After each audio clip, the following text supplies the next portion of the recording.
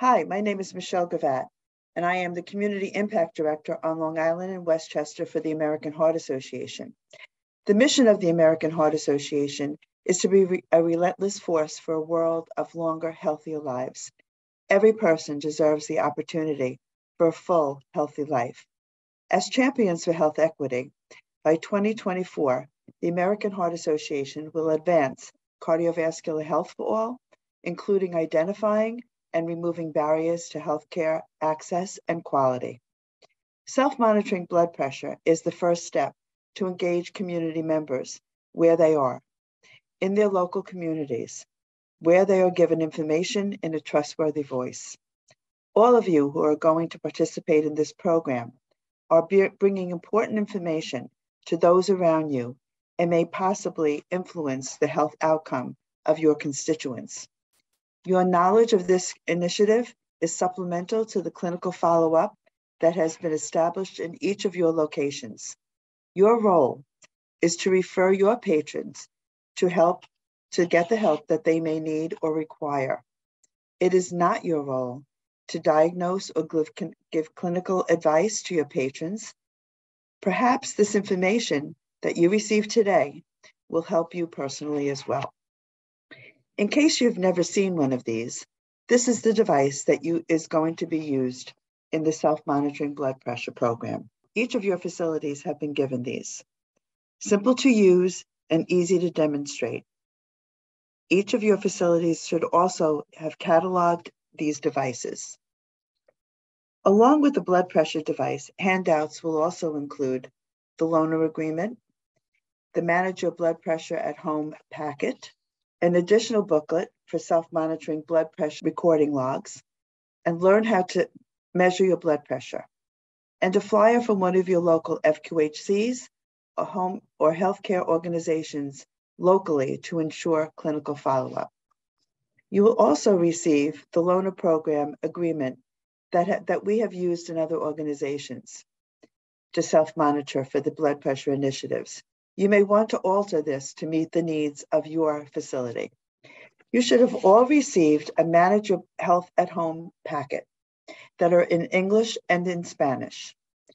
We will review this on the following slides. I would suggest that you make yourselves very familiar with this packet because this is what's going to be how you interact with the patrons that are going to participate in the program. If you should have any additional information or suggestions to be added to this packet or taken away from this packet, please let us know. You are the ones who are public facing. You are the feet on the ground.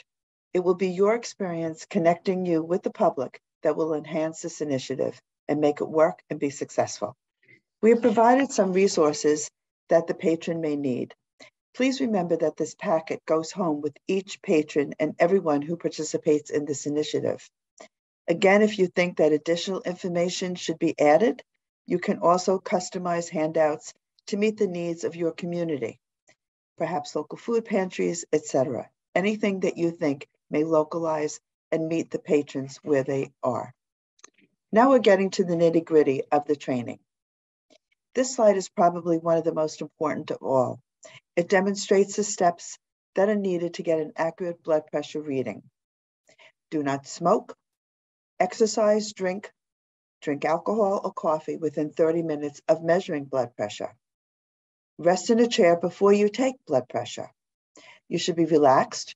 Your feet should be on the ground, being supported and not dangling in the air. Rest in the chair before. Your arms should be resting on a flat surface. Arms should be at heart level. No talking. Your bladder should be empty. All of these factors impact an accurate reading. These are the consequences of high blood pressure. High blood pressure is considered to be the silent killer. And why should it be controlled?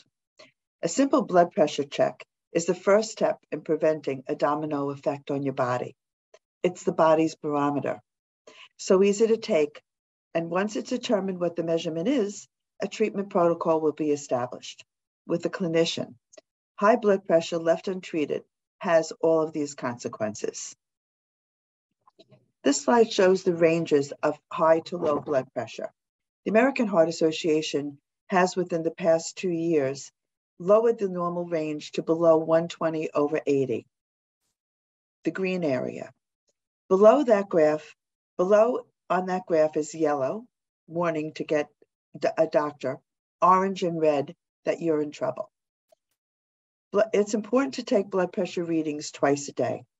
The average of the systolic and the average of the diastolic numbers are what's used for measurements. This slide, easy to share, not easy to do. These are the steps that can be taken to reduce blood pressure, and it's important to follow this. Decrease your salt intake. Weight reduction, know what your weight is, know what your normal range should be. Your diet should be rich in fruits and vegetables.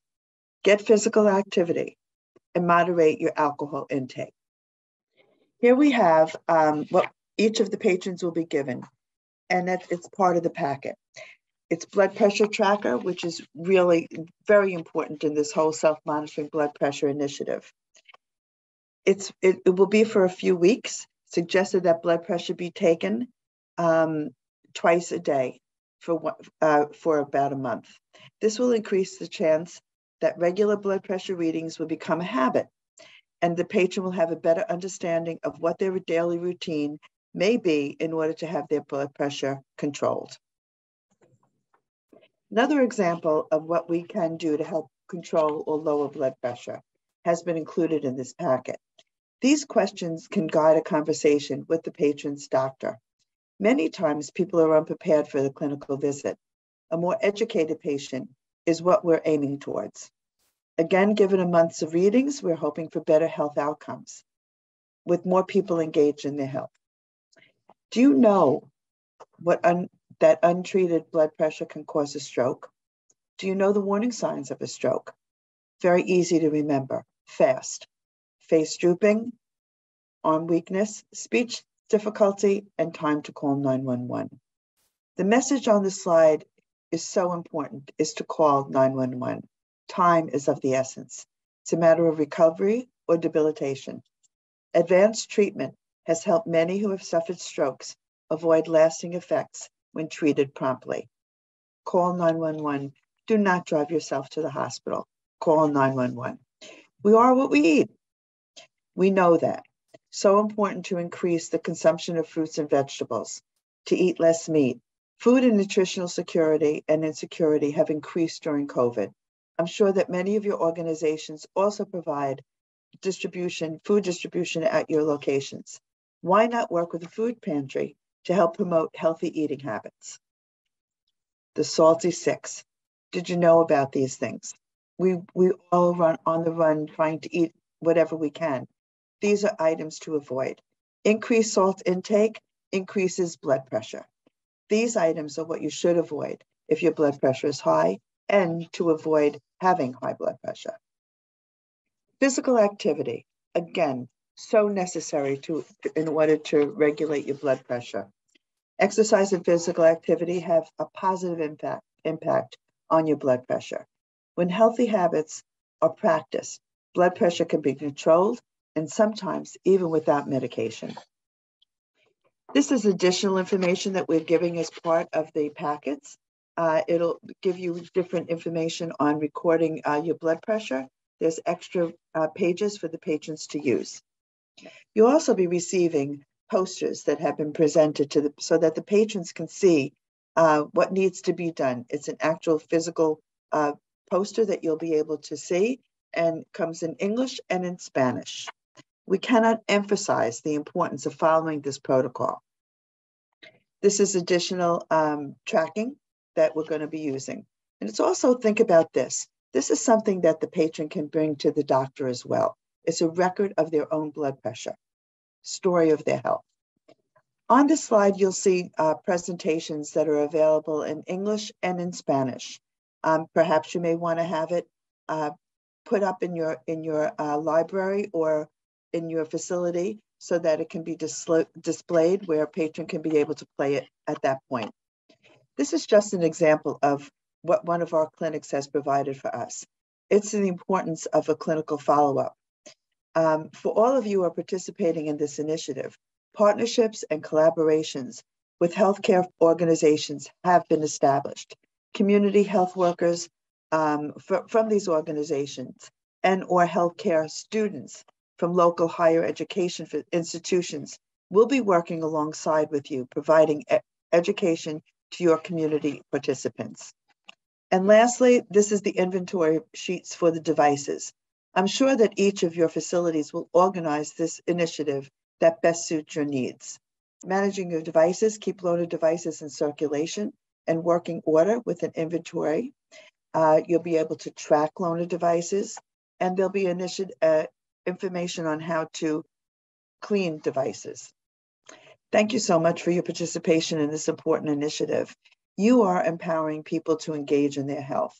You're helping the American Heart Association meet people where they are, providing them with important information about their health and how they will share that with their loved ones.